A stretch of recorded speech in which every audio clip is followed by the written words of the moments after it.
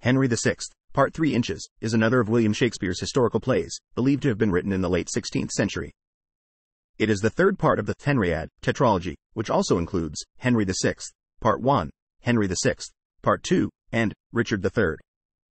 These plays depict the turbulent period of English history during the reign of King Henry VI and the Wars of the Roses. The story in Henry VI, Part 3 Inches, continues to explore the escalating conflict between the houses of Lancaster and York, as well as the political and military struggles that define this era. The play is marked by its depiction of the ongoing civil war and the ruthless competition for power. Prominent characters in the play include Richard, Duke of Gloucester, the future Richard III, who emerges as a central figure in the Wars of the Roses.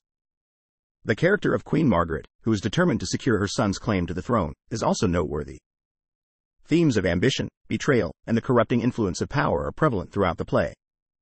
The brutal and tragic nature of civil conflict is portrayed, as are the consequences of political decisions on the lives of ordinary citizens. While Henry VI, Part 3 Inches, is not as well known as some of Shakespeare's other plays, it plays a vital role in the broader narrative of the Wars of the Roses and the rise of Richard III. It offers insight into the political and military struggles that defined this tumultuous period in English history, as well as the human cost of such conflicts.